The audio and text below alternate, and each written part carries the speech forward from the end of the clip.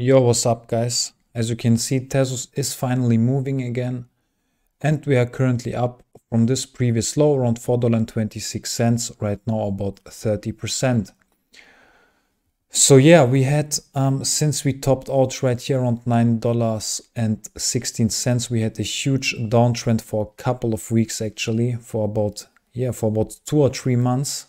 You can see we've been trading in this huge downtrend channel, and it seems like right now Tezos is getting back finally some momentum.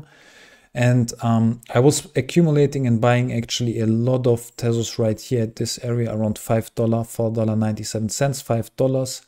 And I called it also in my Discord chat, guys. I can show it to you right now, one moment.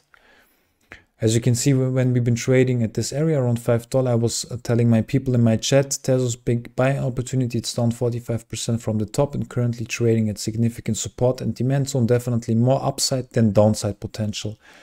And yeah, guys, as you can see, I was accumulating right here, and right now I'm already up about 10% on the on my investment on Tezos, and I think I'm definitely holding long term for the next couple of months, and I still believe that Tezos will definitely be able to reach this previous all-time high around $9.16 again. And if you're also interested, guys, definitely check out my Patreon community. Link is down below in the description to get all of my trade setups with my exact entry and exit points.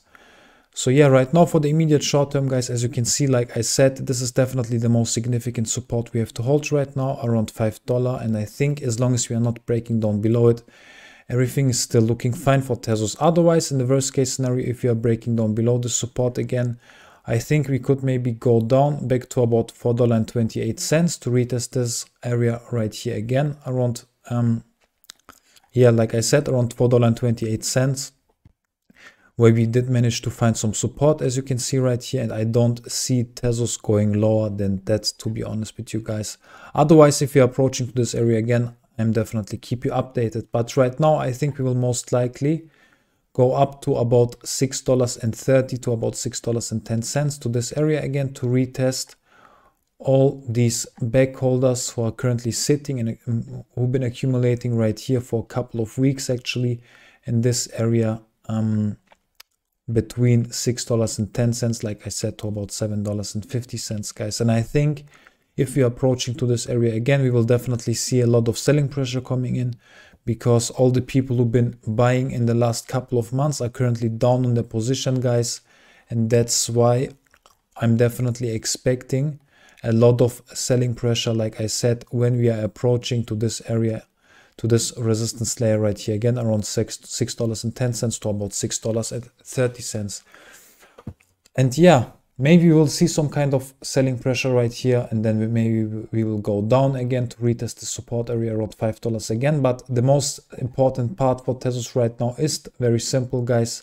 As long as we are not taking out the support area right here around $5, and as long as we are trading in this range between $5 to about $6.30, I'm still very bullish on Tezos, and I believe that we will take out in the next couple of days this resistance around $6.20, and we will approach again to this area around $7.50 again. And I'm still very bullish on Tezos. I'm pretty sure, like I said, that we will go up to this area again, guys.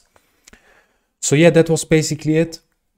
Like I said, watch out for the support around $4.95, $5, and otherwise I'm looking out for this layer of resistance around $6.20. If you're enjoying this type of videos, please drop a like, subscribe to my channel. If you have any questions, guys, just comment down below, and I hope I'll see you in the next video. Thank you for watching. Bye bye.